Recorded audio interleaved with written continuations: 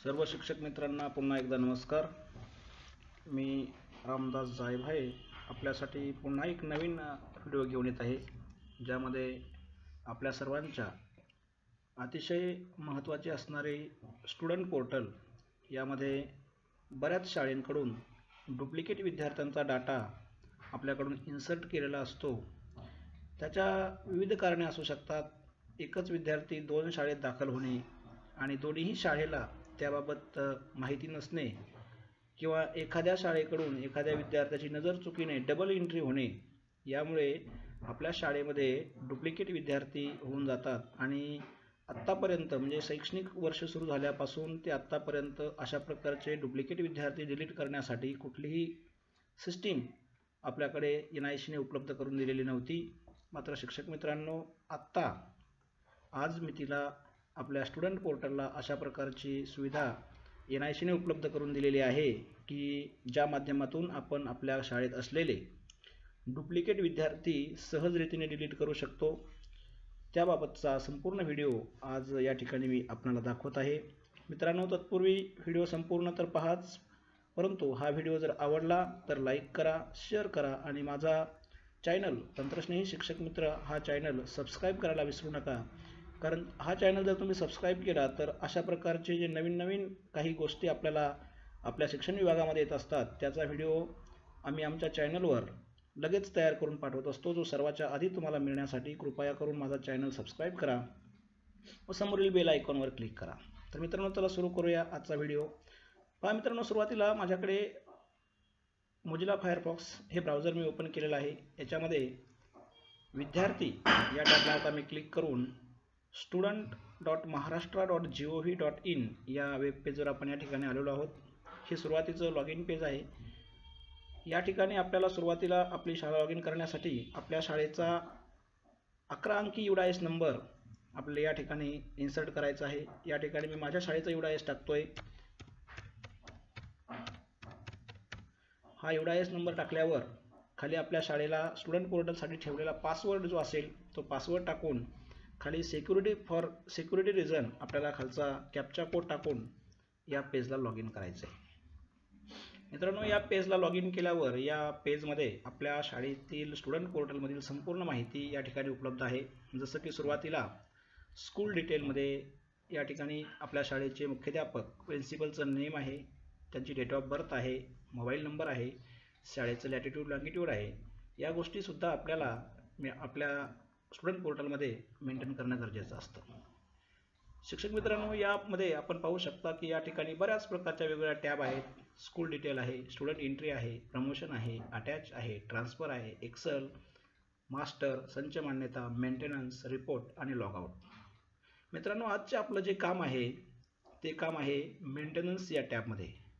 तुमच्या माऊसचा कर्सर जेव्हा तुम्ही मेंटेनन्स टॅबवर घेऊन जाल तेव्हा खाली अशा प्रकारच्या काही सब टॅब ओपन होतील, ज्यामध्ये assign teacher, change division, out of school, migrate student, SSC HSC data verification, micelles rubella scheme जी आपण मागच्या वेळेस भरली, आणि आता खाली नव्याने जी टॅब ॲड झालेली आहे त्याच्यामध्ये म्हटलं आहे डिलीट स्टुडंट.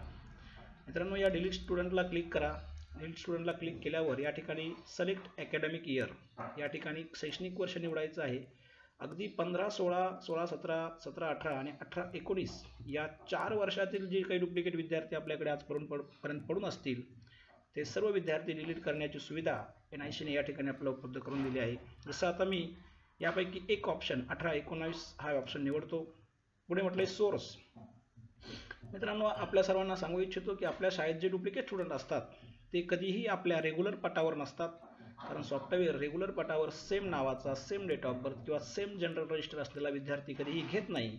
म्हणून जेही डुप्लिकेट विद्यार्थी आपल्याकडे असतात ते एकतर आउट ऑफ स्कूलमध्ये असतात किंवा ड्रॉप बॉक्समध्ये असतात.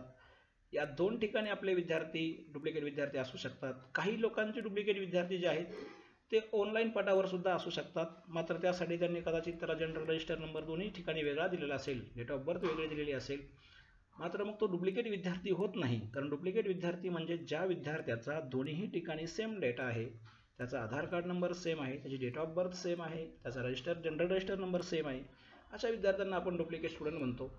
ते duplicate student out of school किंवा ड्रॉपबॉक्समध्येच असतात। या ठिकाणी आपण एक सोर्स निवडूया, आउट ऑफ स्कूल। पुढे गो बटनाला क्लिक करा।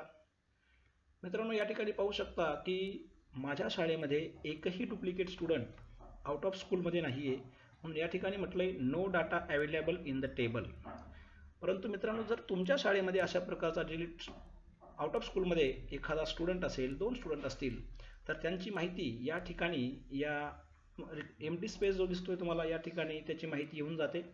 त्याच्या सिरियल नंबरच्या समोर एक चौकोन असतो, एक चेक बॉक्स असतो। जर तो विद्यार्थी तुम्हाला डिलीट करायचा असेल तर त्या चेक बॉक्समध्ये तुम्हाला क्लिक करून delete request forward two cluster head अशा प्रकारे ती रिक्वेस्ट तुम्हाला त्या ठिकाणाहून क्लस्टर हेडला फॉरवर्ड करावी लागते। म्हणजे डिलीट ऑप्शन हा आपल्या स्कूल लॉगिनला जरी असला तरी जोपर्यंत केंद्रप्रमुख लॉगिन होऊन ते अप्रूव्ह होत नाही तोपर्यंत तो विद्यार्थी डिलीट होत नाही। अशाच प्रकारे आउट ऑफ स्कूल झालं, तुम्ही ड्रॉपबॉक्स निवडा, गो घ्या। त्यानंतर सुद्धा माझ्या शाळेमध्ये ड्रॉपबॉक्समध्ये सुद्धा कुठलाही डुप्लिकेट विद्यार्थी नाही आहे, म्हणून या ठिकाणी डाटा ब्लँक आलेला आहे। मात्र जर तुमच्या शाळेमध्ये अशा प्रकारे ड्रॉपबॉक्समध्ये एखादा विद्यार्थी असेल, डुप्लिकेट विद्यार्थी असेल, तर त्याचा डाटाही या ठिकाणी उपलब्ध होईल। त्याच्या नावासमोर एक ड्रॉप चेक बॉक्स असेल, एक चौकोन असेल, त्या चौकोनामध्ये आधी क्लिक करा, म्हणजे तो विद्यार्थी सिलेक्ट करायचा आणि त्यानंतर delete request forward two cluster head अशा प्रकारे आपल्या शाळेतील जेवढे विद्यार्थी डुप्लिकेट स्टुडंटमध्ये असतील त्या सर्व विद्यार्थ्यांची माहिती आपण सिलेक्ट करून त्यांच्या चेकबॉक्सला सिलेक्ट करून सर्व विद्यार्थ्यांची माहिती delete request forward two cluster head अशा प्रकारे क्लस्टर हेडला ती माहिती या ठिकाणाहून आपल्याला फॉरवर्ड करायची आहे। या ठिकाणाहून माहिती फॉरवर्ड केल्यावर आपल्या शाळेचं काम झालं किंवा आपला विद्यार्थी डिलीटच झाला असं नाही होत, तर त्यासाठी सदरील सूचना तुम्हाला तुमचे क्लस्टर हेड केंद्रप्रमुख यांना द्यावी लागेल। तर मित्रांनो, लगेच यामध्येच मी तुम्हाला आता केंद्रप्रमुख लॉगिन सुद्धा, जर केंद्रप्रमुख लॉगिन तुमच्याकडे असेल तर त्या ठिकाणाहून सुद्धा कसा विद्यार्थी डिलीट करायचा ते यामध्ये सांगत आहे। त्यासाठी आपल्याला आता स्कूल पोर्टलवरून आधी लॉगआउट व्हावं लागेल, स्टुडंट पोर्टलवरून आधी आपल्या साईटवरून लॉगआउट व्हावं लागेल। त्यानंतर तुमच्या केंद्राचा UDIS नंबर तुम्हाला त्या ठिकाणी सर्च करावा लागेल ॲज अ युजर नेम।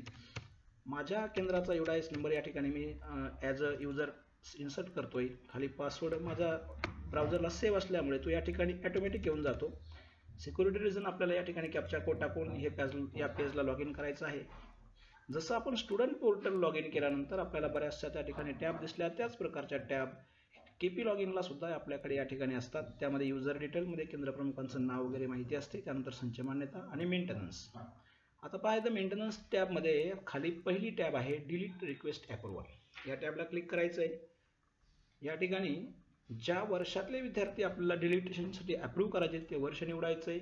या ठिकाणी गो टॅबला क्लिक करा। गो टॅबला क्लिक केल्यानंतर आपल्या केंद्रातून, म्हणजे ज्या केंद्रात तुम्ही आहात त्या केंद्रातल्या जर समजा 10-20 जेवढ्या शाळा असतील आणि बऱ्याचशा शाळेंनी जर आपल्याला रिक्वेस्ट पाठवल्या असतील तर त्या सर्व रिक्वेस्ट त्या विद्यार्थ्यांच्या नावाने आहे या ठिकाणी दिसेल। ज्या विद्यार्थ्याची आपल्याला डाटा अप्रूव्ह करायचा आहे त्या विद्यार्थ्याचं या ठिकाणी नाव दिसेल। नावाच्या समोर एक चेकबॉक्स असेल, त्या चेकबॉक्समध्ये क्लिक करून पुढे खाली तुम्ही सबमिट बटन या टॅबला क्लिक केलं का तो विद्यार्थी सक्सेसफुली तुमच्या शालेय रेकॉर्डमधून डिलीट होतो।